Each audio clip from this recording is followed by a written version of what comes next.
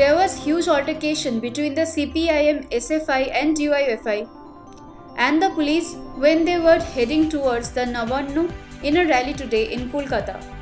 They were not allowed to enter Nabanno. Police stopped them on the way and there was chaos.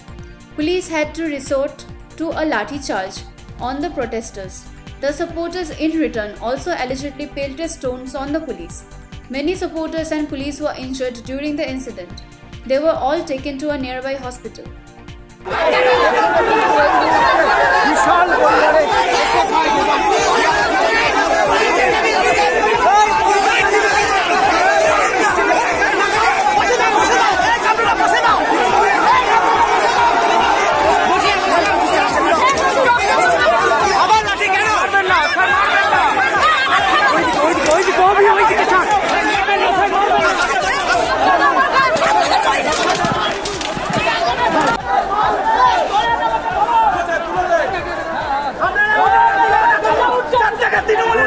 ঠিক আছে